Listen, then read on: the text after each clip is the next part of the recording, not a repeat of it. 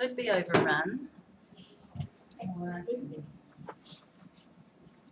So my thinking is that I'm going to stand really rather than sit. Okay. Yeah. And I think because it's sort of we'll move around, Mike. My name's Mary. Like, hi dear. We've got some. This is the poetry one. Yes, yeah. Oh, there's sanitizer here. Cool. I know.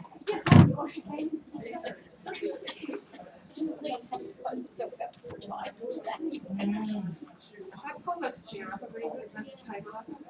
Oh yeah, that's good. Yeah, let's pull it a bit closer. We're just conscious of being a metre apart, really. Oh, I sure.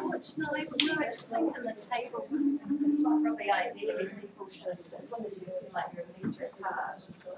So we can move that one closer even. No, they wouldn't because there's heaps, so it's about there. Metre apart.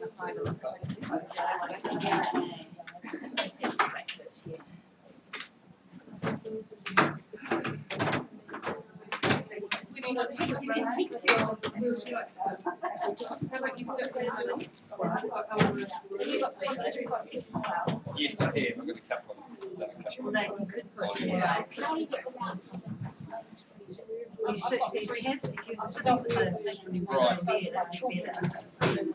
Right. Well, Mary, who's about to speak here, so she runs it. Yeah, But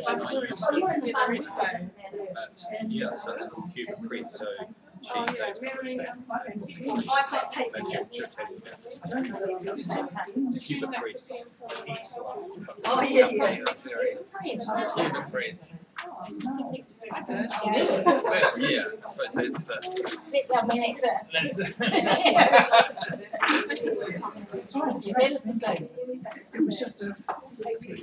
I'm always doing things. 1, 2, 3. There we are. Is the thing. Okay. Yeah. Yes, I dabbled. But I didn't write it as well for 6 minutes. Oh, wow. When the children had gone and the husband had gone, and you had time to wake up and think.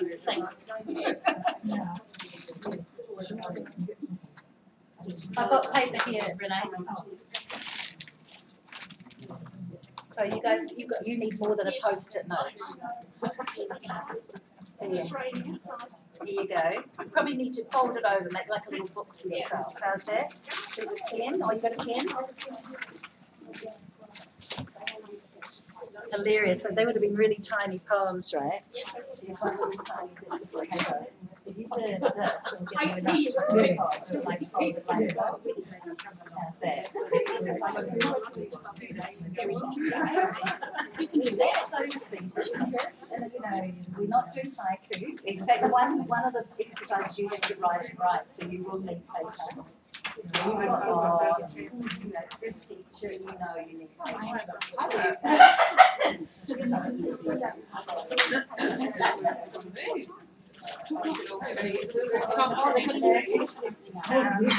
Oh yeah, isn't it lovely?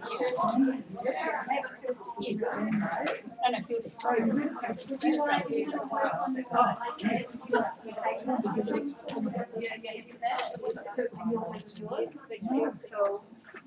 You've got what you need. You've got enough paper there, Mary? Yeah, that's good. Oh, really? Okay, so let's put the timer on. Good. Yes, you're going to follow the 10 slots. So we go starting now. Here we go. I guess so. Should we give it one more minute? Or do you think? They randomly just do stuff. Oh, it's water. Jerry, we can do that down there. Yes, cool. I thought you just said you brought me a cake. Ah, sorry. No worries. Right, All good. little cloth. Yeah. You good? So you're sitting and I'm standing, Yeah, just I'm different taking personalities. Should I sit to start with? I was going to stand. Just stand Sort of for variety. kind of teaching. Or maybe it's for chat, I'll stay here. Okay. One more person. Have you got paper with you? Yes. You have? And a pen? Yes. I might just.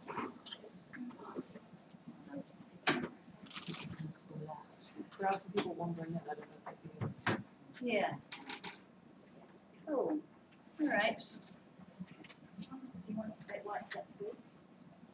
We'll be alright. I'll just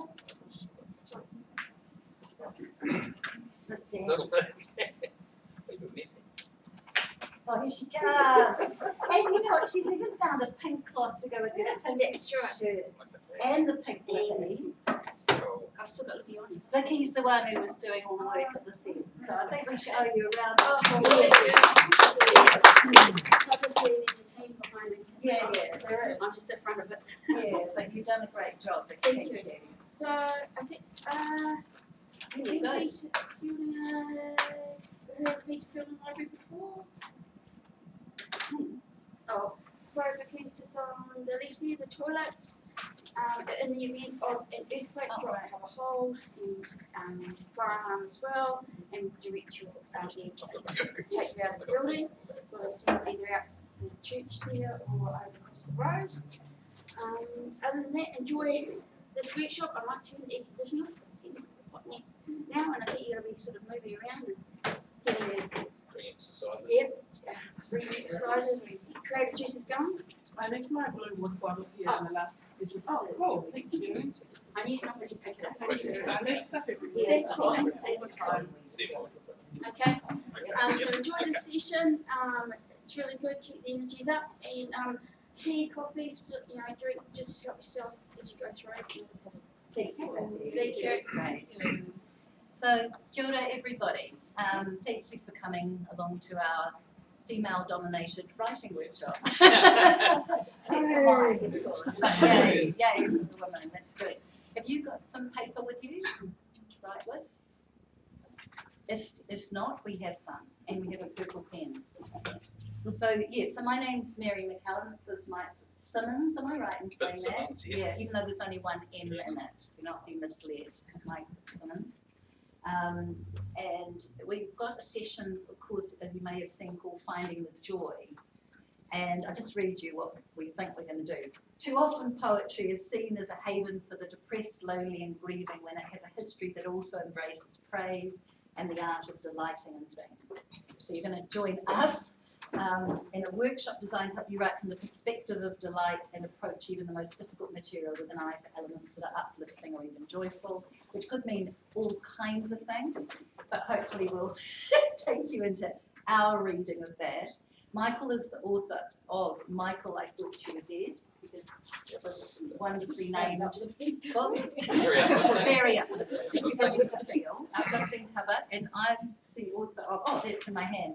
It's such a battered copy, it's dreadful. YXZ of Happiness. That sounds more uplifting, I guess. Doesn't look it though. God, that's a wreck. So we're going to briefly introduce ourselves and then ask you each to give a little smidge about yourselves and what you're writing, or perhaps why you're here. And then we'll go and get into some workshopping. So, do you want to start with you? Sure. So yes, I'm Mike Fitzsimons. I've been involved with writing. I've written for a living, really, for 30 years in one form or another. Had a writing and publishing and communications company. We published all sorts of books and did all sorts of writing, and part of the writing was poetry. I've always loved writing poetry, so I wrote some poetry and published one book, and Mary's published the second book for me. I'm a father and a grandfather. I live in Wellington by the sea, and that setting is everywhere in my books. I love writing. I love trying to get better at it. It's fascinating. I was just at the Simon Sweetman session, and it was brilliant. And he's a blogger, and he's just prolific, absolutely prolific. And I'm sort of the other way, really. I'm a poet, and I'm always throwing stuff away, and I'm unhappy with it. And so it's just a completely different dynamic. But I wish I was a bit more like him, actually. But anyway, that's me to begin with. Cool. And could you just quickly tell us what was behind that? Oh yeah, sure. So this book, and it brings us to the topic of the discussion. The topic, the title, Michael, I Thought You Were Dead. I was diagnosed with cancer in 2016, and I thought I got over it, and then it came back unexpectedly, and And so I tried to, I worked out that writing poetry was my way of facing danger, and it became literally a kind of a daily little lifeline. And so the title, Michael, I Thought You Were Dead, is a true statement. It's a little found poem in its own right, because I went to Unity Books one day for a book launch of a poet's book, a poet I knew a little bit. And afterwards I went up to him and said, would you sign the book? And he looked up at me and he said, Michael, I thought you were dead. And so word had got round. So I went home anyway, and I said to my wife Rose, I told her the story, and she said, oh, that's the title of your book. And so it has turned out to be. So yes, so this book is mainly a record of coping with that issue and trying to find some joy and life in that situation, and how could I communicate and translate what is obviously such a seriously existential threat into a form of art, into something that would not just be self-expression, but something which a reader coming to it, could get from it. So that's the task I set myself. So that's the book. And he said it successfully, because as a publisher, so I'm a publisher with Makaro Press and the Cuba Press.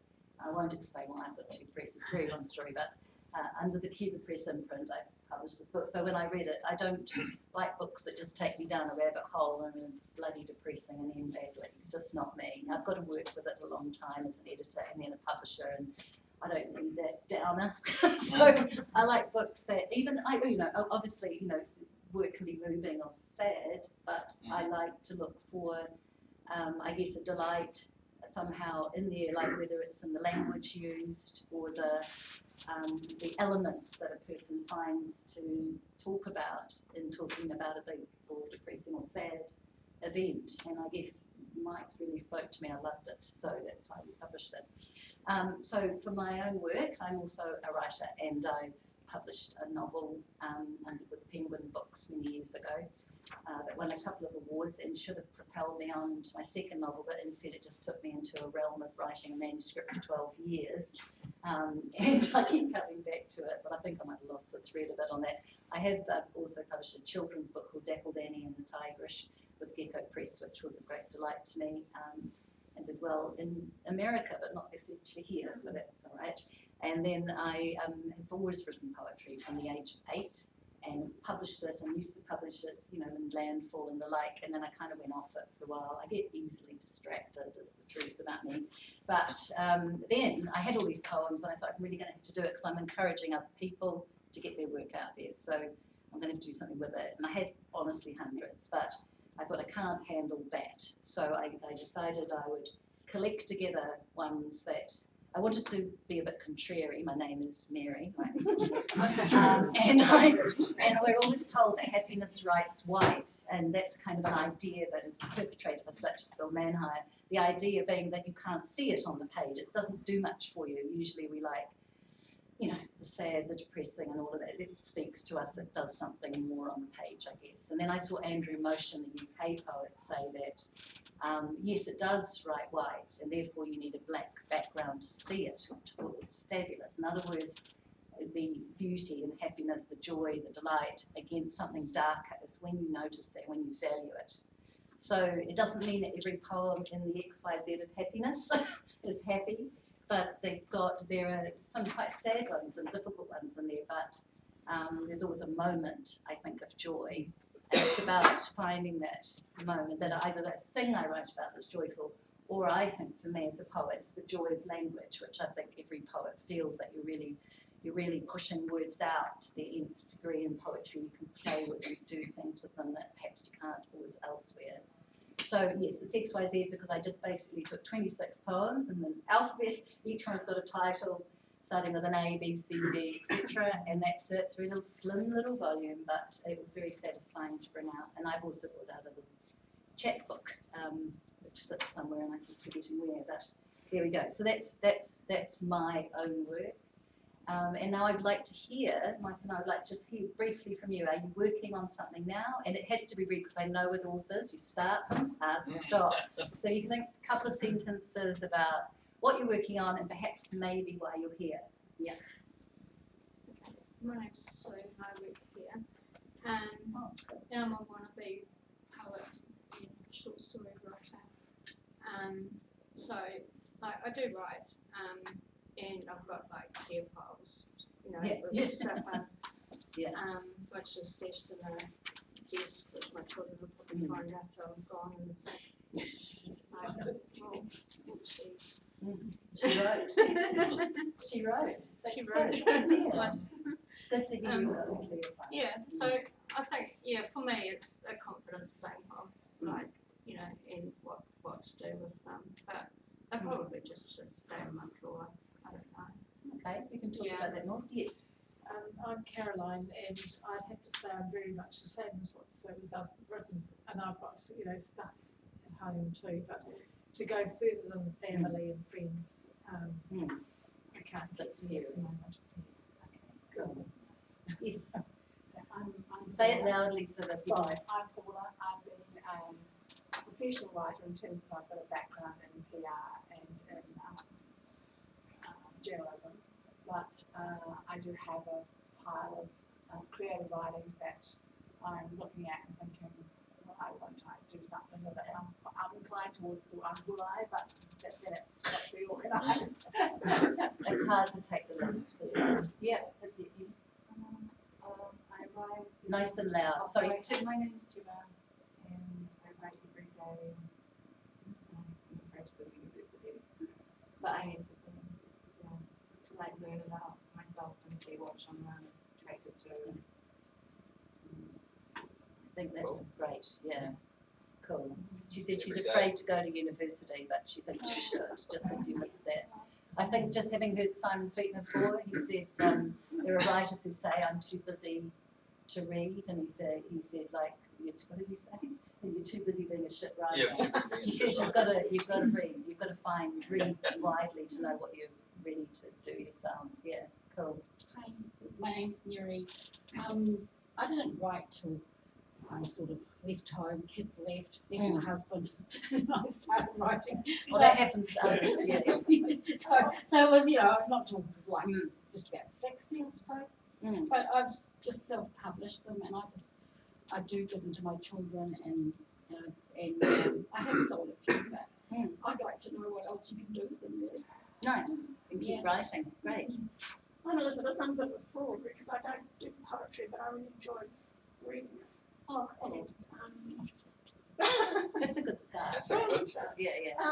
I've got a chapter published in a book, Nice. and I'm just trying to write more, but it's more about a memoir, really, probably, of what's happened over my life, That's fine. the ups and downs and things like that, but just getting myself kickstarted.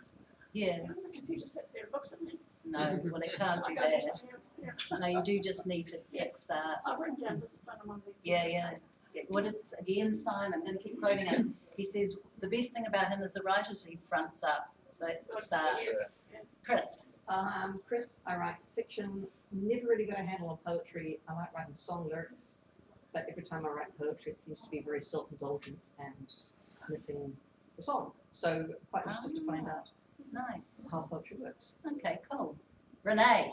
Hi, my name's Renee. I'm a writer, and I come along this afternoon because I love poetry. I love reading it, and I love trying to write it. But I also like being taught it as well. You know, hearing different ideas and things, because they remain. Like after we've all gone home, the ideas remain. So yeah, I'm happy to be here. Cool. So I'm Nicola. I'm a full-time teacher, and I'm from the Kapiti Coast. And I'm here because it's a real treat to be a student for a change. I'd actually prefer to be a full-time student, but I have to teach. Well, I love teaching, but yeah, it's, you know, couldn't make money out of the poetry. I have got a couple of collections of poetry out, and my latest one is with the Cuba Press with Mary. Yeah, and that's Kia ora, I'm Mandy. I mainly write fiction and non-fiction, so the poetry I've written is angsty and private. There's a role for angsty and private. Cool. I'm Michelle. I've written little stories and those ever since I was about right back as far as I remember, 4 or 5. When I was in my teens, I really excelled at English and got some short stories and poetry published in various little education gazette and various children's magazines that used to be given out free at the library and all that kind of stuff. And then got married and had babies and things like that. And now, about 2 years ago, my life completely imploded. Every area of my life, kind of just imploded and just fell apart. And I'm now at the stage where the shell shock is starting to wear off, and I need to start writing some things down. I really feel like I need to. I'm one of these people that have random bits of paper and write just ideas pop in my head, and I put them down on a bit of paper and I put them in a box and put them on, send some notes on my phone and things like that. And I really want to get back into doing some poetry and some short stories. But because of all the yucky stuff, finding that joy. This is my joy jersey. That's very joyful. Very joyful. But I need to find a balance between all that angsty kind of stuff and not being completely depressive. So good on you. Well, you've got a nice. And it's on the bucket list to get a book of poetry and a book of short stories published on my bucket list. So. Yeah, they say a creative. I haven't written anything for like 28 years, not like literally nothing. A lot of people go through those things in their lives, and they just say I forgot that I missed it. A creative person stymie can be a kind of like an ingrowing toenail, I think. I've done it too. I create a knit and do fibre craft. I do all sorts of other creative stuff. I didn't realise until 2 or 3 months ago how much I actually missed writing. I'm Kirsty. I describe myself as a bad poet. I suppose I've had about 4 anthologies, and I wrote a novel which was published last year, and it's got about 15 poems in it on behalf of a woman who's in a mental hospital, so I didn't feel I had to write them to a hugely high standard. Yeah, and I think a wee bit opposite to Michael. I tend to just write things and put them up immediately on Instagram, and just draft, bang, gone. Do you know what I mean? And because often it's just my moment or my mood and my thoughts at that particular time. I'm envious. And they're great, your posts. I read them, so they're terrific. I admire people who do that. I tend to hang on to it a while myself, like Mike does. Well, thank you all. Thanks for sharing that. It's just good to know where people's thinking comes from. I just think there's a couple of interesting things about what you're saying. I think one is that people say, I've got the poems in there in the drawer, and I might do something with them. I don't know what to do with them, and do all these kind of toing and froing. I think the important thing is to see yourself as a writer and call yourself that, and just be clear about it with yourself and with other people. That really helps, and then it tells you really what next to do. If you want to call yourself a poet, that's great, or a novelist, just call yourself that. I went through that phase because I didn't publish poetry for a while of sort of saying I was an erstwhile poet, I was this, I was that. And I know Renee has taught creative writing, so I don't know what she's doing here today, but anyway, lovely to have you. But and the big thing people say about her classes is that she says to people, you are a writer. Just go home if you don't think you are, basically. She's quite tough, I'm not like that, but anyway, so that's an important thing. It works, Mary. It does work. You say it to yourself and you value it and you tell others and then you move on. You have to keep going. You cannot just look at the screen and say it might come to me and open up and tell me all these things I should write. You just have to write. So those 2 things are good take-homes. So what the critical thing I think we want to show is that how we've used poetry to write, obviously a variety of things. Our work's quite different, but I guess even when material's difficult, when life can be difficult, you can still write about it. The poetry has got something there for you. And one of the things we were talking about this that matters, I think, in understanding what poetry does and what you can do yourself in writing it, is this idea of paying radical attention, which is something that writers should be doing anyway. And you're talking about taking notes and that sort of thing, and that's critical, that you notice something you might throw. I use my phone a lot to put notes in, and people carry notebooks and do what they like, but you're paying radical attention when you're out in the world and seeing things, trying to see things differently. It's a lovely phrase that you got from Billy Collins. And we're talking about that, and part of that is really noticing concrete things as they are in the world, the concrete, because often we get overcome with our feelings about things when actually it's really important as a writer to see things and present what you see to people. And the way you see them will bring the emotion with it, will draw something out of your readers. If you push too much emotion out there, if you put too much that's abstract in work, it can turn people off, because the abstract's enormous. It's huge, you know, the word love, you know.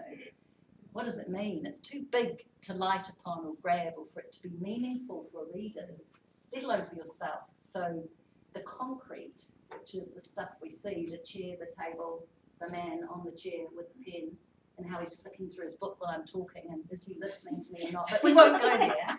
But there is a concrete world, and it can do a hell of a lot for you. It's also easier to write than the big and abstract and difficult, actually. And it can be a kick-off for you, like a way of doing the writing that's so hard. It's just to sit down and write. Yeah. Right. Absolutely. Shall we read a couple of that Yeah, show we're it? going to share a little bit, Yeah. a couple of poems so to sort of illustrate what we mean. Talking about. And if you want to talk about, so the way of walking work here in McCallum. Yeah, well, I think one of the things, like objects, and that is you pay radical attention to that, but what I found and what I tried to capture in this book was paying attention to my mind and my thoughts, and when it's under great stress, and you were mentioning it, and like a crisis in life, you know, I think it's about honouring the whole human experience. You know, it's all, you know, there's the brilliant and the wonderful, and then there's the sad and the suffering, and the great teachers in life, I believe, are love and suffering. And it's watching what happens to your mind when that happens, and seeing that as in quite concrete terms, as Mary was saying. Anyway, this is a poem about a lemon tree, and in a way, it's actually a poem about my mind, but it's a poem about a lemon tree. Mug of tea smokes the cool air, breathe as easily as you please. Today, for once, I surrender everything I do not need. Sit quietly in a corner of the room of my mind, in a green, sunlit corner of the planet, in a jackpot corner of the cosmos, when you think about it. But let go of all thoughts. Lay them down on this hallelujah morning and look at that little lemon tree in the rain. All yellow fruit, no tree. All yellow fruit, no tree. All yellow fruit, no tree. So in a way, like for me, there was the absolute specificity of that lemon bush, but it was, I don't know if you've seen those little lemon trees quite often. They have this ridiculously big fruit for a very vulnerable, spindly little tree, and that's the vulnerability of that kind of really appealed to me. I just thought that physicality of that tree. Yeah. You can just see it. Like You can see it's that. glowing at you, those yellow, and the way you emphasise it at the end, so we can't avoid it. Yes, it really. And the other thing I tried to do, well, in the second half of the book, I've called Markings, and I don't know if you know a book called Markings by Dag Hammarskjöld. It was a real publishing sensation in the 70s, I think. He was Secretary General of the United Nations, a very, very important man, and he was highly respected and regarded and had this massively busy public life. And secretly, he wrote down his thoughts and his kind of spiritual, his interior life. He kept a wonderful diary, and it wasn't found. He died in a plane accident, and then they found his book and published it, and it's magnificent, really. And it was called Markings, and I remember reading it, thinking, well, one day I would love to write markings. So I suddenly thought, here's my opportunity to write my little markings in a really humble way. So I'll just write a few. Just read a few of these, and these, in a way, suit if you're not feeling great, if you're sick, if you're on chemotherapy, if you're in grief or whatever. I still found it incredibly helpful to be able to go and just write down a marking, just a short thing. Because sometimes trying to get a big, finished, polished poem is a big ask, you know, and whereas going back to this desk, as I used to during that period, and then just jotting down the little things was terrific. It was, you know, it's incredible, the satisfaction when you get a sentence down that you're happy with. I mean, that's why we're all here, isn't it? You know, like the amount of satisfaction, it's very hard to explain to non-writers, I think, but the amount of satisfaction you get out of just being true to yourself, just getting it down in a way that you feel very good with is the buzz, you know, without any Just reason. say, so often you just pinged off something that happened in your day, didn't you? Yes. Yeah, and you just go and write about it. Absolutely. Well, here's a few markings. So I find a throne beside the sea and sit there in all weathers. How small I am. The good day is a wild day. I say goodbye to my inflated self. It feels like freedom. I have an unenviable opportunity to renew myself. I have a new interest in cosmology, in the enormity of the universe, 1 trillion galaxies, more planets than grains of sand. I have a new interest in our insignificance. Every day in every way I'm getting stronger. Say this often enough and studies show it works, even if you don't believe it. Say this often enough and you might go nuts. Slowing down is the beginning of life. I read that somewhere. Great literature speaks to the unspeakableness of life. I read that somewhere too. What can I say that is unspeakably me? I am up off the canvas. The people in my life lift me up. I pour myself a tall gin and tonic. I think if I were a wildebeest on the savannah, I would have been left behind by now. And then, you know, just little things that happen. This is, you know, over a bowl of sultana bran, apropos of nothing. My 8-year-old grandson says he would rather be shot than get sick and die slowly. What do you think, Granddad? On a rainy Tuesday afternoon, we eat lamingtons and play cards with the kids. Happy families, last card and stop the bus with 3 matches each and 1 free ride. A voice says to me, come to the edge where it is quiet. Come ready or not, dip your fingers in a bowl of water. Bless your broken self. And finally, a photo shoot. Photo shoot in the mist. Our family comes together, 3 generations on the shore at Wersa Bay. In the soft light, arms around each other, we stop the march of time. Our bright faces, this is who we are. So in a way, it's just trying to be, follow the movement of the mind and being curious about that as a subject and trying to get it down very simply. That was sort of the technique. And there was a positivity and a joy in doing that, even though my own plight was anything but joyous. But that, you know, so it's interesting. I suppose it's writing as therapy, but hopefully it can be writing as something that's creative and positive and affirming.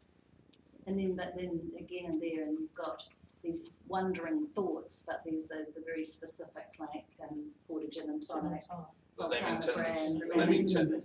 and the family photo shoot in the rain. You can just see it right there, can't you? Like, come on, everyone, line up, just ignore the rain.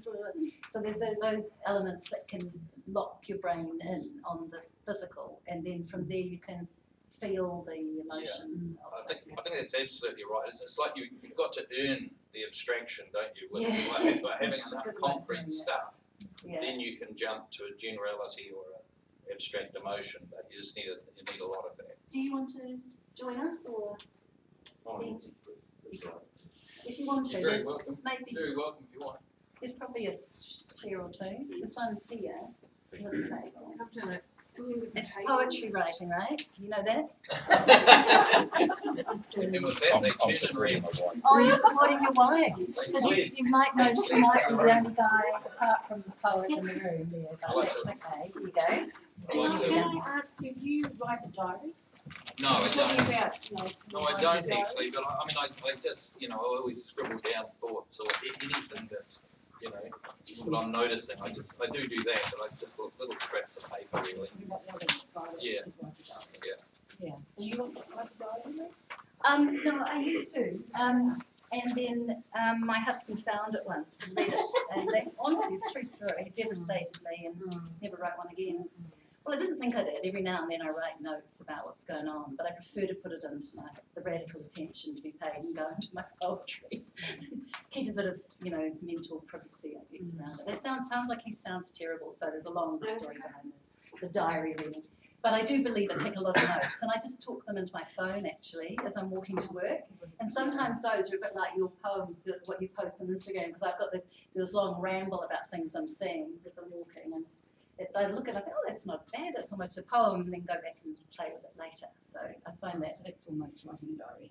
it sort of is. No, but it's not really. It's not about what's in the head, it's what I'm seeing. And I think that I love that. Like I find when I'm properly writing, I really do pay radical attention. I really do notice things. Like when I'm particularly, I think I do it as a poet, but I think when I'm writing a novel even more so, because a novel is so demanding, isn't it, Christine? Like, and Mandy and those who Renee who've written novels, you need so much for a novel that you find you're always looking out to find what you can grab and pull in, because it's a big beast to fill. Anyway, so I'll just talk. I guess.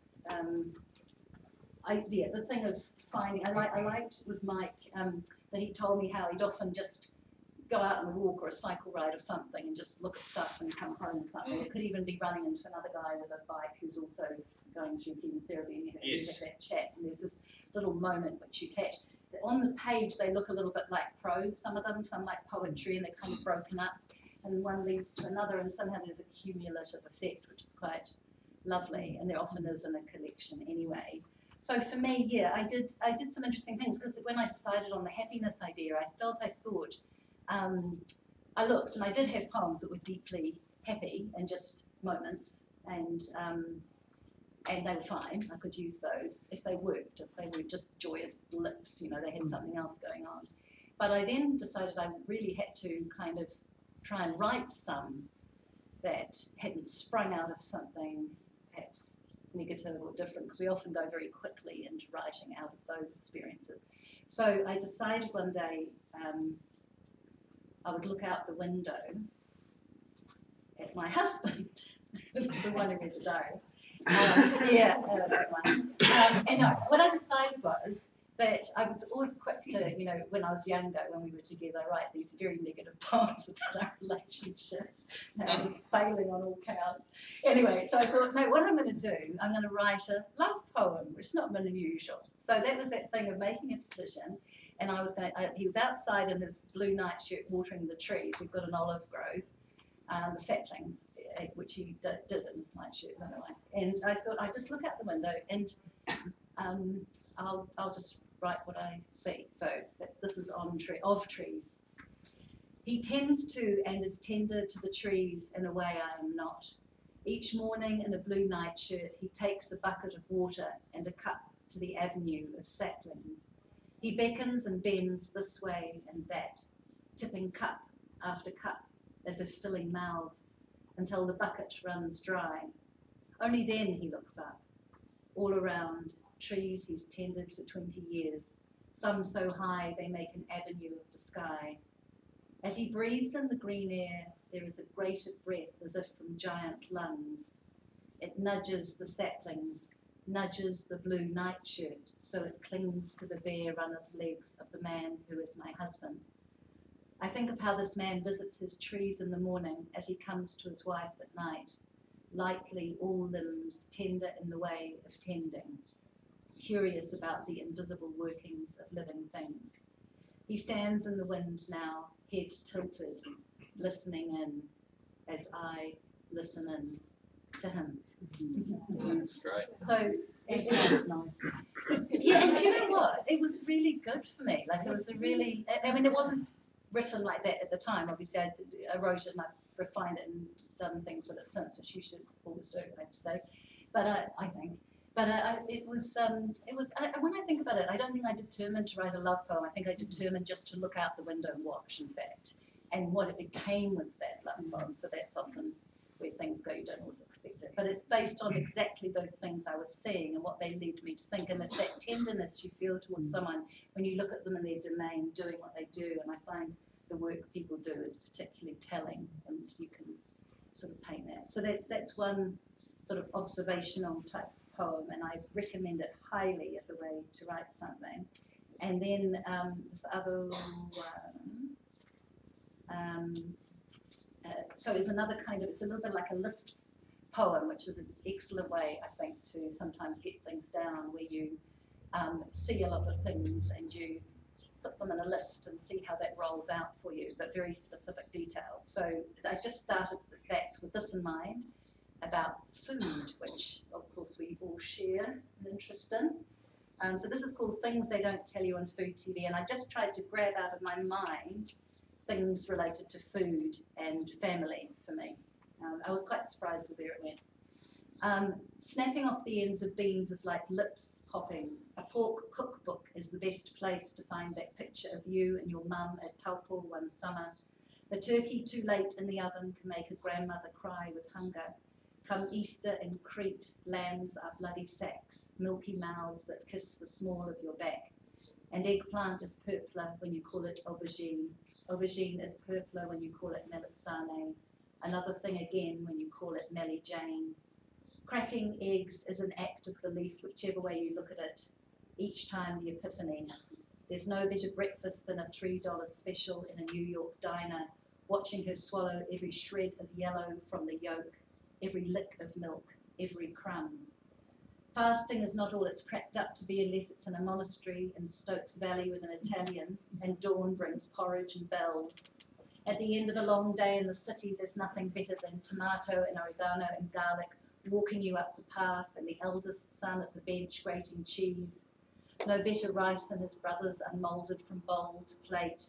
Risotto works only when measured in handfuls by Mariella. Uno, due, tre, quattro. Zucchini flowers must be carried in 2 palms like a prayer. Father and feta are from the same family of words. You cannot make Yorkshire puds as good as your gran's, no matter how hot the fat. Tea's best left to steep in the pot until Heather calls it time. Apples are sweetest in the hands of grinning brothers, untucked from tissues, their wooden box. Oysters are sweetest swallowed alone on a seawall. Beef's best cooked on hot charcoal, tended by laughing men. Olive oil should smell of the earth you walk upon and of the hands of the husband who crushes it. Asparagus is what asparagus is. Those apricots she poached each summer to eat under the umbrella are nothing short of sun blooming in a bowl, and spooning yogurt and honey into a hungry mouth on whitewashed steps with a turquoise sea and a donkey crowing and someone calling Kalimera into the bleaching light is just like scooping up the sun and eating it. So that was just like coming at stuff, and some things got put away and didn't get used, and something that the opening got knocked out by my editor, who just said, nah, everyone knows that. That's people all talk about that. It was something to do with fresh fish. So everything needed to be my, what they don't tell you on food TV. So I was just trying to pull out my own family stories of food. There's lots of radical attention in that part, isn't there? I think that's a triumph of radical attention. Really specific. Very, very trying specific to knock objects. it right down to its little element that is just mine, or that I would just know, like the Greek element. I've got my dad's part Greek and spent time in Greece, so you can hear all that ticking through. And my grand's from north of England, makes the Yorkshire puds and all that. So yeah, that's great. So that's it. So we thought you could do now, spend time. You've got your paper, enough paper to write on, and we've allowed a bit of time for this. We've allowed. Have we really allowed 20 minutes? Gosh, that's, no, 10 minutes, sorry, that would be a bit freaky. 10 minutes. So what we thought was, we'd like you just to write concrete details. We'll tell you what about in a minute. Just the concrete details, things that come to you. You may have notes when you get rely on, but you're not to write about your feelings here. This is just the things that you're going to describe. And just remembering all 5 senses when you do that, because so many people get stuck on how things look and not how they smell or taste or sound. Right? Yeah, absolutely. So I think it's thinking of some particular topic or area, and then just all the stuff, all the things associated with it. So it's a very specific piece of writing. It could be about anything. It could be going for a walk. It could be. It could, although we've got some ideas just in case that freaks people out. Yeah. Throw out some ideas. Mike took lively saying most people are sitting there with an empty head. I'd like to have an afternoon snooze now, but look. So one thing we thought was lockdown, where you know, the things that you obviously grab hold of will tell us a lot about how you found lockdown. They will, but don't put the emotion into it like, God, it was a shit time, or, oh, I love that, it was so chilled at home, or don't do any of that for me, or us, or mine. We don't want that. What we want is you to describe the details of. Like, I'm thinking, my husband and I went for a walk and found this one wild apple tree, and we picked the apples and took them home. That's one memory, because we don't often do that. So it was kind of, it was cool. So lockdown's one. Daily walk is another. Just what, you know, on a walk that you do regularly. I'm thinking of one like I've gone on the way to work. I see all sorts of interesting things. So I'm living in the city for part of the week, and interesting things grab me. We thought swimming or piano lessons from your childhood or now. You know, remembering that place in particular detail, and just draw on your senses. And you know, just if we say these details, just list them if you want, line by line. Let them run on if you want down the page. Don't worry about the form of the poem. We just want this language coming out from you, and we want you to just keep writing. Don't kind of stop too much, because in the act of writing, things come to you. Those of you who sit looking at your screen, hoping it will tell you to be a writer. In the actual physical act of writing, things will emerge. And what was the last one? Someone or something you love. Yeah. That could be a food, a meal, a person, an animal, someone you love, something. And of course you can't do like I didn't look out the window and see your husband in a blue nightshirt, but you can think to a scene, like something typical of that person or animal. And I do believe the physical things people do, like the work they do, just yields you so much in terms of, it's brilliant too when you're writing characters in a novel, you know, showing in detail the work they do. Yeah. Isn't it? How they operate in the world can give you a lot. So just give yourself permission to keep writing, and then, you know, the refining and the dropping and the cutting could all come later. No, This is just the mind putting it down. And you don't have to share it at the end. You can keep it completely private. And you don't have to edit it as you go. Please don't self-censor. Really important that you just write. And if you think, oh God, what else? Just focus on that thing and keep going. Pick a theme, obviously, and it may help some people to put that at the top of the page. It always helps me, something to hang, a hook to hang it on. If you put lockdown or daily walk, that just gives you something to start with. And off you go. You've got 10 minutes, guys, so go for it. Oh, you're doing one. You're going to do it. Oh, yeah, Mary. okay. You mean you're not? Of course I can. Yeah. Right now, what do you say?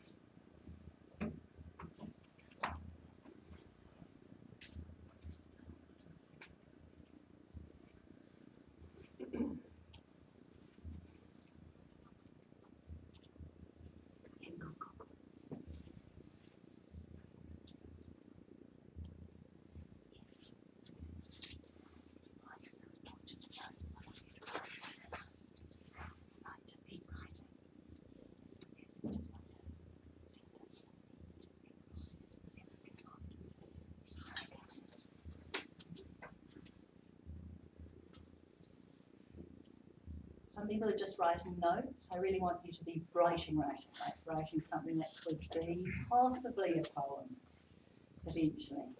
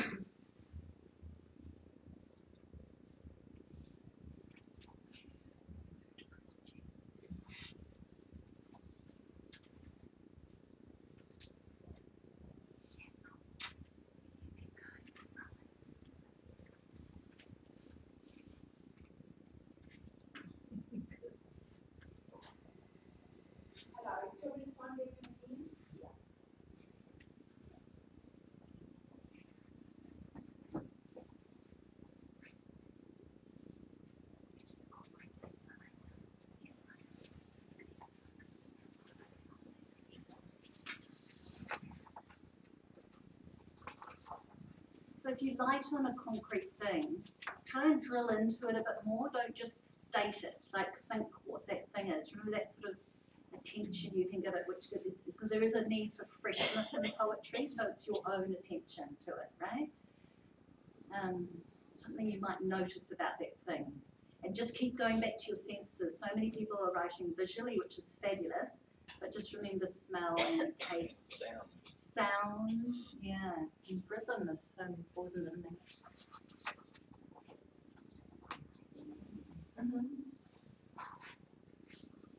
Yeah, can you do some really concrete stuff? What are you writing about?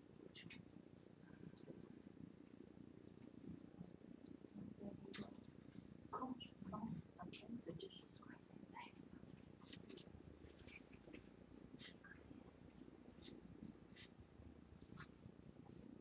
Nice, very detailed.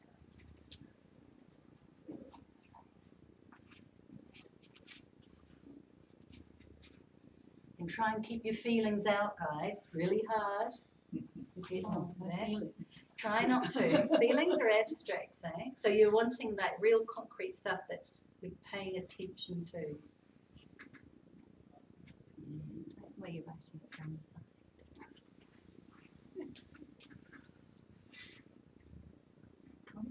Which what are you writing now? You have to prisms are like this. No space for good. Give me more on it. That specific thing. Excellent.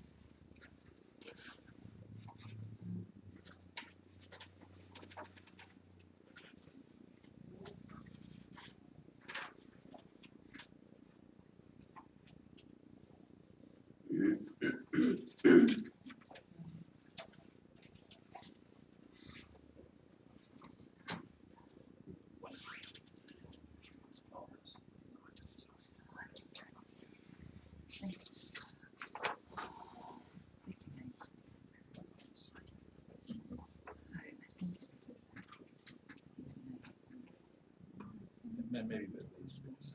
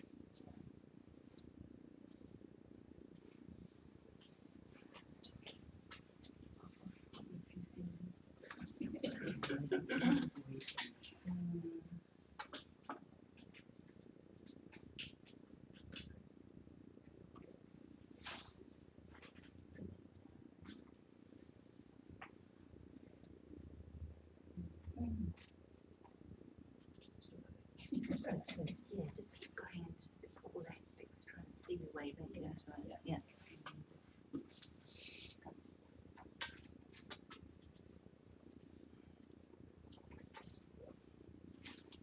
So just really focus on the soft aroma we need to know. So this is the lemons.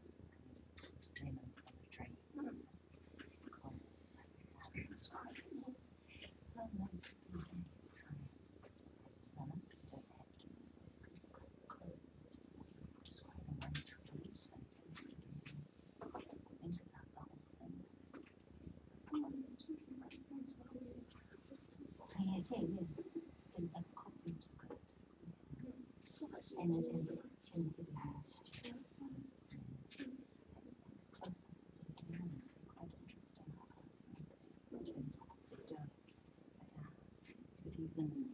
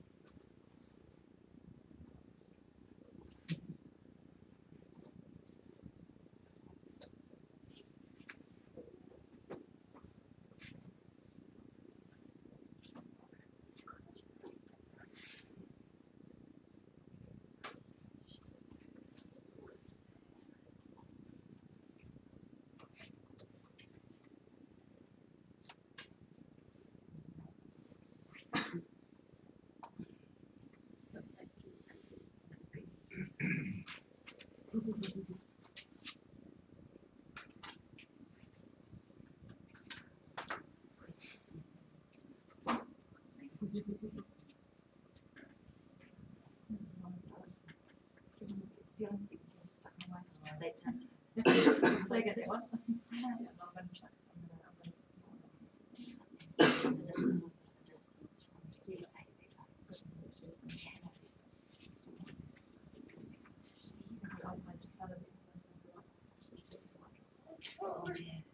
So just talk about the work of doing play night piano too. So it started piano because to you, isn't it? And then tell me concrete language about playing it.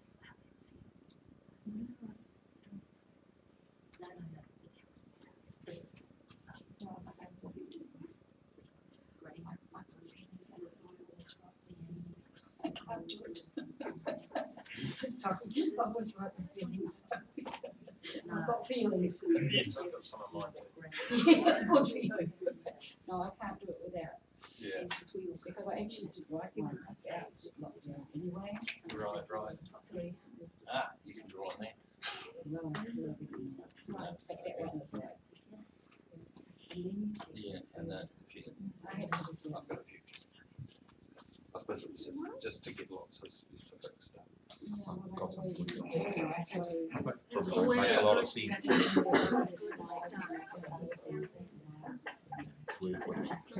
Gives us good detail.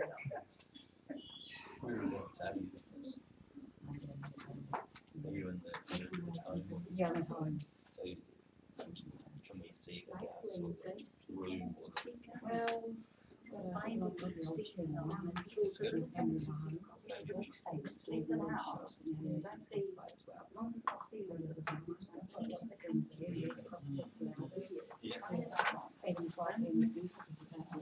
maybe then they're more specific about assisted,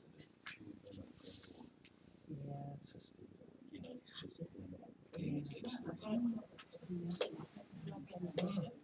that's good.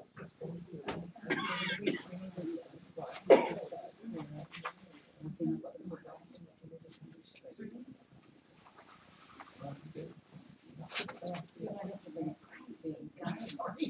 Yeah. Well, they're the reason why you choose a certain detail. It's the feeling that's actually.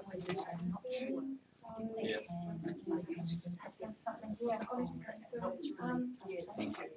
Do you know the cube breaks? Yes.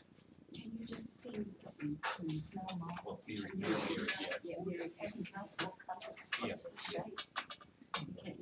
yeah, well, she just says yay or nay. Yes. for sure. Yeah. So you came out to like 3 is getting well.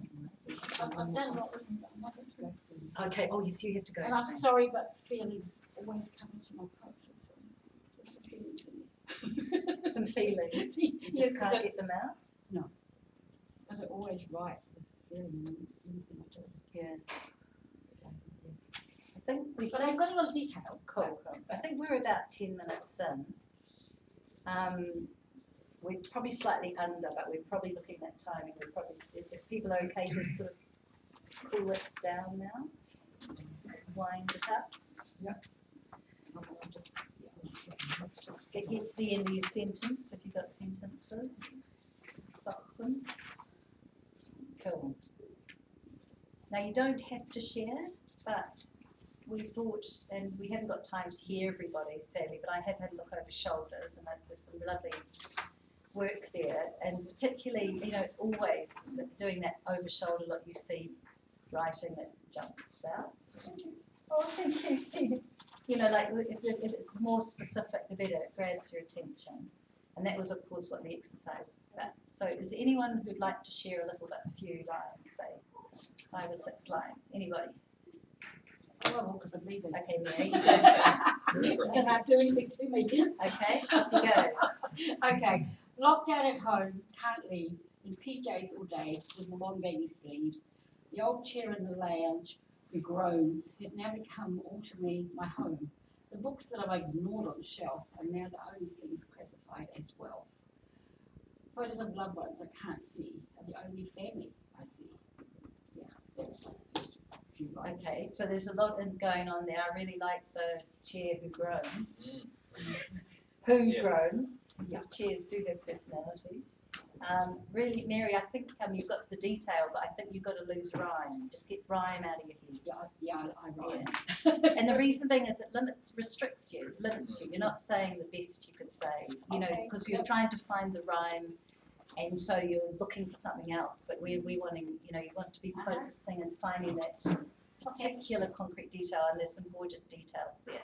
Well, that's Very cool. Nice to meet you. Thank you. Lovely. Anyone else want to offer these up? Feel confident. There's some lovely writing out there. Yes. Come on. Yes, go, Kirsty. See me now riding my bike before school along Upper Plain Road. Elderly Miss Peniston awaits in her one-bedroom flat, overpowered by her furniture-polished piano.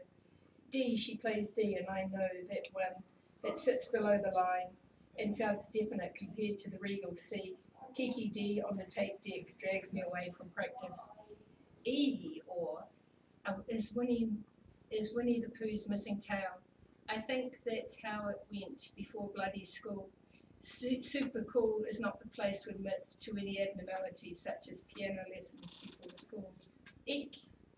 The AM, I arose before the sun to do my once weekly pre-practice for my preschool lesson to find young love, coupled and copulating under a blanket in the practice room, sadly not with me, the hero of the first 15. If that time, bumble tongue, no small talk around the pool table, better settled to radio with pictures, Karen Hay, spoken word coolness and okay to nod along. Gee, I never told anyone I learned the piano, bought my mother off with a promise to try the violin the following year. There's a whole story in there. It's great. Very cool. And I like that you just let it flow, just let it come out. And then you can, because these are drafts, right? You can easily work up some of that stuff. There's so much coming at you. Fantastic. Anybody else? That's great. That was very vivid. Very vivid. And you're sort of right there. Go. Mine's about piano as well. Okay, cool, yeah. Year of piano lessons paid for by Grandma. Just a bit louder. Year of piano lessons paid for by Grandma. Year of torture. Browns of the 70s. A dark room by a dark wooded piano. Ivory keys, one stack. On a Saturday morning, 10-year-old me wanted to play netball. Him stinking of cigarettes, dark eyebrows joined together in one line, like the black keys on the piano. Fagging while I played, or tried to. Ash falling on white keys that looked like bars of Milky Bar chocolate. The smell lingered after my awful Mary had a little lamb tune. Tweed jacket, the colour of sheep shit, twined with darker thread. His breath sinking like his fags, smoke ingrained everywhere. Half an hour, the clock ticking, the timer on top of the piano being a drag. The light as he opened the door when I could be free. My grandma asking, how was it? Me saying fine. The lie, Lorna, falling so easily off my lips to please her. That's great. Oh, really? What stood out? Anyone? Any detail you can remember? Description of the teacher. Yeah. The jacket. And the eyebrows, like the Yes. the cigarettes, the smoking. And you know what? She didn't say her feelings at all, I don't think, did you? But you can definitely tell she wasn't having a good time by how she described it, like the jacket, like sheep shit and things like that. Very cool. Okay, one more from anyone? Do you want to share? Don't have to. Don't have to. I'll do it. Okay, Renee. Outside, the lavender is pushing itself into spring, racing the rosemary, remembering, sorry, it's my eyesight, the kohai yellow, the two, the tui clacking as the hearse pulled up, the opening of the gate and its protest. These are strangers, they will change things. The two men speak quietly, move slow through the window. They can be seen opening the stretcher on wheels, then leaning over the bed, the nod, the lift, the placing of her on the trolley, the slow walk back through the house. Wow. Yeah. Well, that's an example, isn't it, of you just concrete, particular detail, and it gives you all that emotion, doesn't it? And then that sort of pivot point of these are strangers, they will change things, you know, so you have a sense of something, the meaning behind it, I guess, or you're warned a little bit at that point, but then you just take us right there. But starting with the particularity of the lavender. That's the interesting thing, isn't it? That the concrete details you actually focus on do reveal the emotion, I think. So when you said not to write about emotion directly, but you are actually writing, you know, when you are very specific and pay radical attention, and what you choose to pick out does actually convey, you know, the emotion. And it lets the reader in, doesn't it? It does. Because often you give them a big feeling and you push it at them, like, oh, this is really sad, or this is very, you know, it's a sentimental sort of piece about deep love and all that. It can just turn people off. What they need is to be given things, and they can step forward and take them from you. And that was a case in point. It was a big story, but we were let in and could feel it so easily, really. Amazing. Thanks, Renee. And thank you, everyone, for giving it a go. Some people didn't find it as easy as they thought, and others did. Some want their feelings up first, and I'd really recommend you try and work on that, tuck them away, because you'll show them anyway. And poetry is so much about those details, and about also things being fresh. So any detail, finding your own, you know, the jacket, like sheep shit. Hey, told us a lot there, right? And his gorgeous brows. So all of those things are vital. So now we want to go to the next stage. So we've got another 20 minutes, Mike. So you were going to quickly talk about the trigger and discovery thing. Yeah. So there's a favourite quote of mine from Billy Collins, that often a good poem has two subjects, a starting subject and a discovery subject. And that just had the ring of truth for me, because I think the best poems, you don't quite know what you're going to write until you're into it. You know, I don't know about you, but for me, the best ones, I don't know where to start, but I don't know where this is going to quite go. And then I end up, the good ones, I'm happy where it's gone, the others are into the waste take a bin. So I thought that's a really, really nice way of looking at it. Two subjects, you know, and you start and you get in often on a concrete specific thing, and then it takes you somewhere. So this is a poem I wrote about an experience with my little grandson, which is a bit like that. So it's called Crumbs. Baxter wants us to feed the birds. We are in this together. My job is to throw the bread up to the raised plateau where the wax-eyes and sparrows swoop down from the old plum tree. He breaks the bread into large pieces and then, unblinking, breaks what's left again and again and passes it to me very carefully for dispatch until all the birds are fed and we are face to face and he is smiling at me from a tumble of blonde hair, and together we are trying to separate the last crumb, to make of it 2 crumbs, to make this communion go on forever.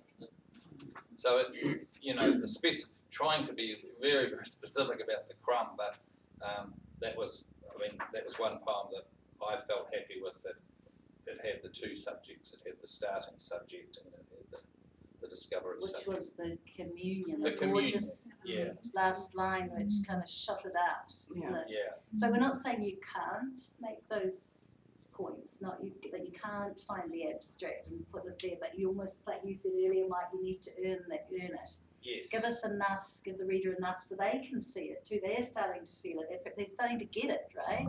And that's gorgeous, that gorgeousness, that last little crumb that you're breaking. Then Mike brought in that lovely element, which is him, his view, and taking us out, the communion. Yeah. And I think it's important to say that you've got a bit of a religious background. So that's Yeah, I suppose the spiritual thing does interest me a lot. And how to write about that in a way that's not narrowly religious or cliched, but is actually about the life of the spirit, and and connecting the concrete external world to that world of the spirit and what uplifts it. That was just back on my other theme for a second. There's a line in one of the poems there. I had a lot of my stuff seems to be related to cancer. I don't know why. I had this wonderful friend who died of cancer, a very healthy chap. And out of nowhere he got a terrible cancer, but the way he dealt with it was phenomenal. He was a very spiritual guy, and and one day we were standing in his garage, and he put his hands out, and he said, "I can count on the fingers of one hand," he said, "the times it's really got me down since I got the news." I said, "Jeepers, is that right?" And he said, I've always, I'm curious, so this is what it's like to die. And I thought, wow, that curiosity he had about everything in life, he actually was bringing to this hardship and to the ultimate hardship, So that was, that stuck with me, that curiosity, even about hard things, to see that as a wonderful subject for writing, So that's, quite a bit of my stuff is around that, I suppose. Yeah, fantastic. So we thought now we'd suggest you look at what you've written and find your best couple of lines or line or image, and one that just might ping something in you, just that you put it down and hadn't thought you would, that you really like, that you think you've written really well, and we'd like you to be your trigger for a poem. So these, I guess, this is a draft, very much just a mass of imagery. Some people have created something more whole, like Renee, who's became a piece. So she's going to have trouble finding an element, but you might want to take something out of that and make something else of it. Take a fresh page now and write those lines at the top. And you're going to write from them. Again, for probably 10 minutes, maybe eight minutes, see how we go. And it's important to bear in mind this idea that, that you, as you're keeping writing, you're continuing to grab for the concrete, you're continuing to pay radical attention to what's around you, but now you can slide in a little bit, I guess, of something, like the communion line, something that could come to you as a comment on what's happening. or something a little bit broader that can take you further through that poem, that moment like Renee had of, these are strangers, everything's going to change. There's no reason you can't put that in now. But think hard about those things. Don't just throw them in willy-nilly, and please don't throw in masses of feelings and big abstractions. Try and keep yourself grounded, because that's what the concrete does. It's hard on the floor, grounded stuff. And from that, you can just send up a tendril or two. Yeah, a little imaginative leap Leap. from the concrete. But an important part of this is finding your voice, because that will be you saying that. It'll be your interpretation of what we're saying, and no one else could have done it. Your background, who you are, is what Tom Conroy was talking about earlier today, is the compost for your writing, and it's like only you can be saying it. And don't be afraid of it, and don't self-censor. Let it out, because you'd be surprised at what you produce. I think. So go for it. Grab take a minute if you need to look at what you've written. Circle the line you like, or the phrase, or the image, something that, and you can go in any direction with it. You can ignore all this now. That's on the. You're not necessarily going there. You're going where that takes you. It can take you anywhere. You could start writing about mushrooms and end up talking about feeding the ducks. Doesn't matter.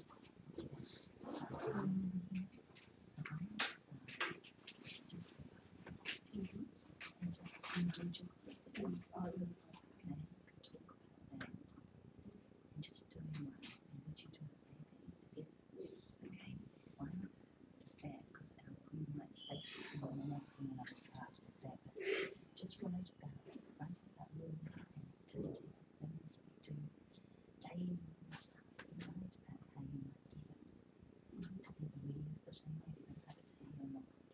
Is it daytime, nighttime, what you're doing, just be very concrete. How do they bring that cause and relationship? But just try writing it. You want to just you might pick up the pieces. Someone might just do the sky.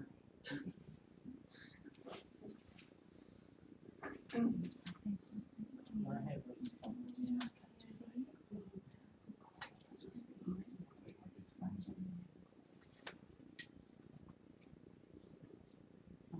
just like to sort of take improve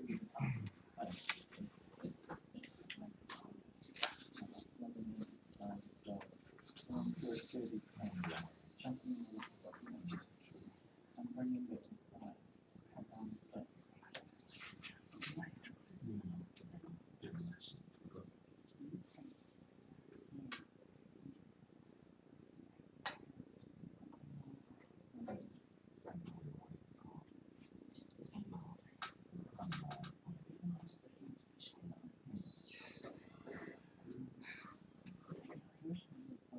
Perhaps I should write something else.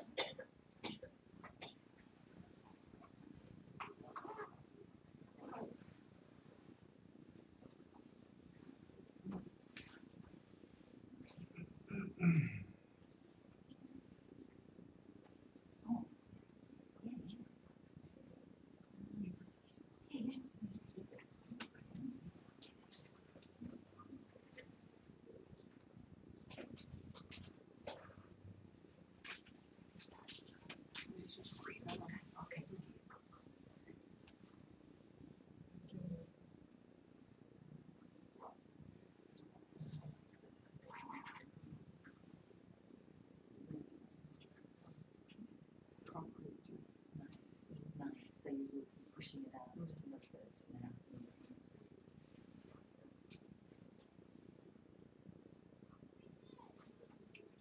Like that, well fun. See, that's good. It's you're putting a little bit of your own self in there. Evil white flower, which is like goodness and gorgeous. And there's something about white that's interesting. This is cool. Look, I'm hearing you now. I can hear your voice there. See? Nice. Keep going, keep going.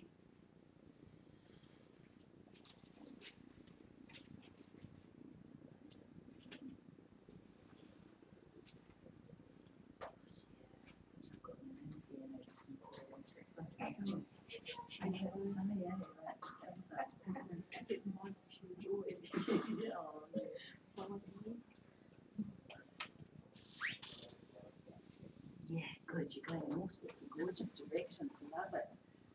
Love it. Yeah, just let's go around. That's quite amazing.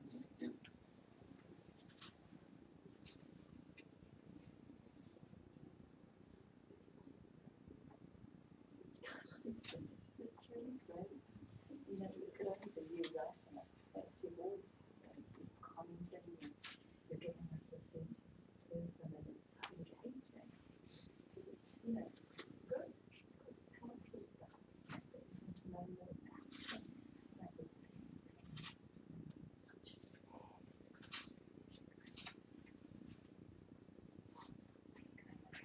do you want some cake from me? Oh, actually,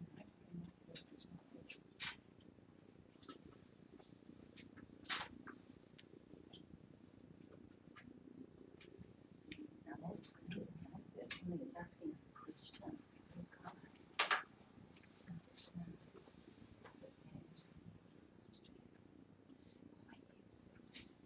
How are you doing?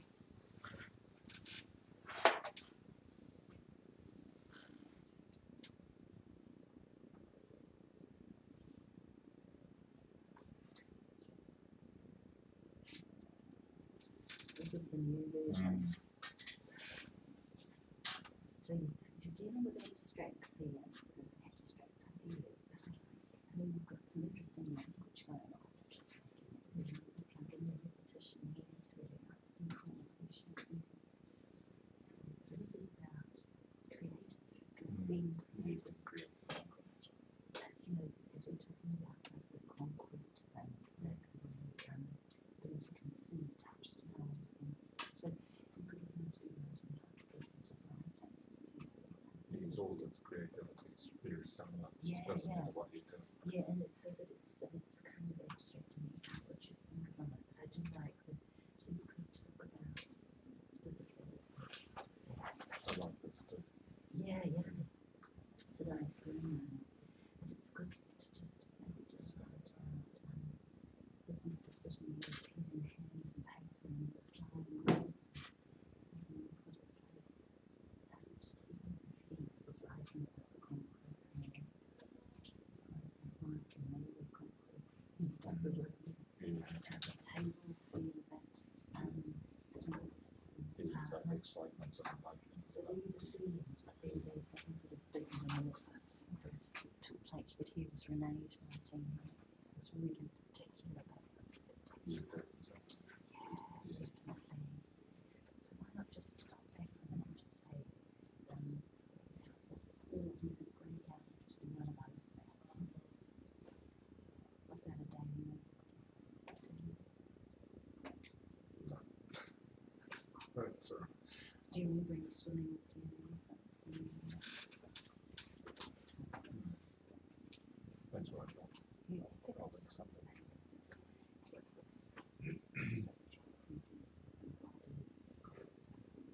Do you do stuff with what? I mean, I don't display it at the museum. You go and Displays. describe the museum kind of stuff.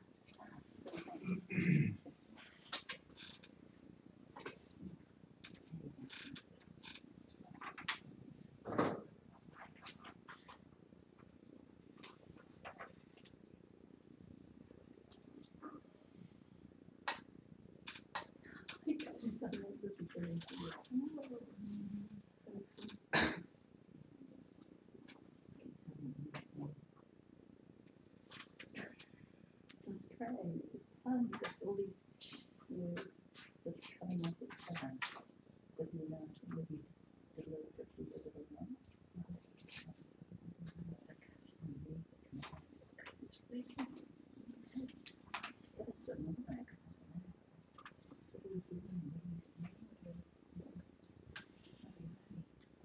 With that.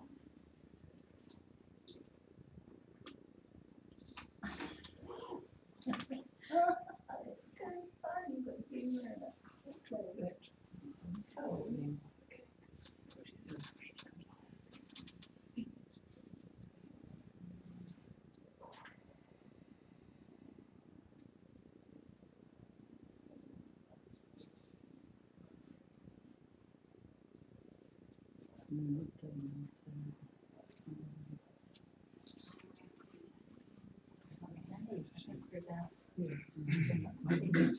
on? Sorry to interrupt. Some of you are still in full flight. Feel free to finish them off later or even after this. Maybe a little bit of time just to keep writing. You just sort of finish. I hate interrupting people. Are in full flight. But thank you for sharing your letting me look at it as you're doing it. There's some really nice to see ideas taken away from where they started from, and some people who are were perhaps sort of flailing around a bit with feelings and what to do with them, now thrust them aside and come out with something that still has their feelings and certainly has more of their voice in it, but based around sort of the concrete, which is so cool. Would you like to read yours? Not really. You just made such a leap between your drafting and this one. Would you like to or not? Yeah, I could do it. Just reading back, it seems to be juvenile. No, go for it. It started with the whole lockdown thing. The other one I did was just terrible. So my feelings was just horrible. Lockdown smells like doughy wafts from my bread machine. Cinnamon sultan is an evil white flower which tastes like pure blessing. Casserole turns into a curry with careful shake from the grease jar and the homemade naan. From its bowels it throws forth summer picnics, Friday pizza nights, and a satiation to PMT cravings. A power cut is a snapping of the staff of life, and a Saturday winter lunch with no cheese toasty beside the soup feels like a menu with a page missing. The insistent beats of a completed cycle of the Carillion calling to worship. Well, what do we think? I just think Really that's cool. great. Really, the He's more first time, scribbling out than words. yeah. The first time through, there was just there were your feelings. That was terrible. So what I love is you can hear your voice, right? The evil white flower that tastes like a blessing. I just love it. Like, yeah, right. We all like that white flour cooked up. Anyway, so well done. Anyone else want to share one? Who didn't before? Would you like to share yours? Oh, Nice and loud. Nice and loud. Little white mushrooms fill the farmers' fields. COVID says don't touch. Memory reminds me that fungi are the biggest structures on the planet. Do they too want to escape from the confined confines? Use their tentacles to explore, meander endlessly through the fence, under us, under the road. They must come up to breathe, to search for fresh air away from the dark, moist earth. Where are they? Look on the public side of the fence for signs and for food. Yeah, I like We that. were foraging. I think that needs a cut too. That's a great leap. Yeah, a lot of people did do foraging, didn't they? It became a thing. But I think I love the way you've just let yourself go with it. Like you've taken that line, which was out of a lot of observations, and you've just let it roll and gone a bit crazy with these mushrooms. Very nice. I'd love to see where further you go. Anyone else want to share theirs? Mandy, do you want to share a little bit of your great piece of writing about overalls and a man in them? It's really good. I kind of just carried on, so I have to read the whole book. He wears blue overalls, puts them on in the morning, boxers t-shirt, that ludicrous checked bush shirt, then the overalls bulked out by bush shirt, distorting his shape, not svelte man but square, Bob the builder cut out a uniform, code for the working class rubes he both loves and hates. There are 2 pairs on rotation in the wash, draped over a clothes horse to dry out the myriad pockets, a broken builder's pencil escaping in the washing machine, a screw, a bolt, a linen handkerchief, not bloody tissues, a waste temporary. They can come to the wash pile beige with wood chips, splattered with paint, thick spots of grease, yet they never smell like him, no matter what the toil, his skin stays as sweet smelling as his nature. No deodorant hidden pong, no sour cut of sweat, the only signs he has laboured, the smear of brown under his sky blue eye. The pockets bulge, foam, extra glasses, that little illegal pipe and red bit lighter, musty, distinctly weedy vapours seeping out of the small orange plastic egg it's encased in, a kinder surprise for the ageing boomer, a choice, both slowing his brain and opening it, removing the chatter, sending his mind into freeform, drafting windowsills, measuring shelves, planning how to limb the giant oak on his own, imagining ropes, angles, all paths, calculating the cords of firewood and the limb cords of firewood the limb will provide on winter nights. He slips on his boots, steel cap scuffed, scratch across, grounding him as he grounds us.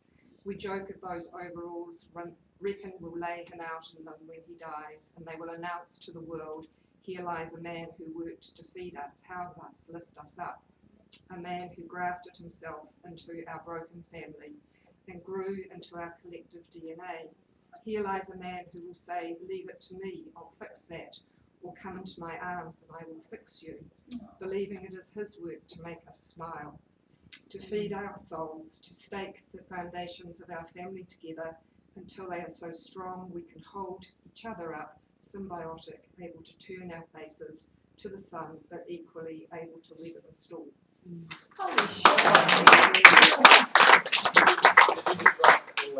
Yeah. So she wrote so she didn't take, she took her whole draft and that was, and she just continued. So she moved from the very much the concrete, the man, the overalls, that lovely descriptions, what's in his pockets, etc., through to suddenly that communion line, really, where you gave us the communion, the final, and to take, you know, the man and the family. Wonderful example of the 2 subjects, isn't it? Your starting subject and then your discovery subject, where we go. It's and who aging boomers is fabulous. Yeah. That's great. Very good. It's just beautiful that, and it made me feel emotional because instead of saying to you, I'm going to tell you this, you know, I love this guy and this is what he does, you just showed us him through your eyes, and we could see all those, he wrote to his pockets to go and you're drawn in by the language and the telling, and you at the same time you're seeing your own stuff that's similar. You know, I'm thinking I did my tree guy and you've got your man in the overalls. Really, really lovely. And you feel like you've had that experience, you shared it with the writer, and that's all what writing's about too. That you're experiencing something when you're hearing it or reading it, and that takes you into a good place that you want to be moved and feel it. Lovely. Anyone else? Nicola, you haven't read anything. Do you want to read yours? Sure, maybe. Only if you want to. I didn't sort of really do the second half. I don't know whether to call it attachment parenting, which initially it was, or when you said nice and loud, I was like, oh, nice and loud. But anyway, the book said, the closer you attended to the needs of the child and the faster you were there to nurse your coursing milk, to change the polo fleece nappies, to rock and pat and nurse some more to sleep, to speak her name into the story being of her young life, to play with and play back to, or just be with, the more independent, the more resilient young person you would eventually enable to be. Which sounded great. It was hard to believe when she would catnap between left alone cries of never more than 3 minutes, when she would knead and knead at the nipple, then fall off, mouth agape, eyelashes locked like Venus flytraps. This happening up to 5 times a night during 2 years of teething, and you had to put her down on a sweet milky mattress by an imperceptible stealth, lest she cry awake again, which she did, and she did. And because she was the first and the only, you could not know when the promised day of the books would come. And when it finally came at 11, no, I didn't press her until she was 11. Just say that. And when it finally came, it was a blunt shock, like having her push an empty pram at speed through the trails of your heart. Her whittled stick, her nightlight, her kata karate across the lounge before bed, her 50 press-ups and sit-ups, no heater on all winter in that small room, rare curling-ins for cuddles and kisses, touch on her own terms, and then you saw it for what it is. Oh, that's very cool. An unusual topic, but lovely. I think you took us on your story at 11. That's very good. I know, have we got time for 2 quick more reads? If anyone, no, we have to stop this minute. Sorry, anyone who missed out, come and read it to me if you want to. We loved it. Okay, thank you everybody. Thanks everybody. Essentially that's it. Book, if you know everyone's books are for sale, the library has them if you want to buy the books of any presenters. Mike's and mine are there, but there are some other writers there too. So feel free. Thank you. Thank you. Thank you. Very much. Oh, thank you. Thank you. Wow. Nice. Well done, Mary. Yeah. Really good. That's good. That's good. It's nice. No, that's good. Oh, good.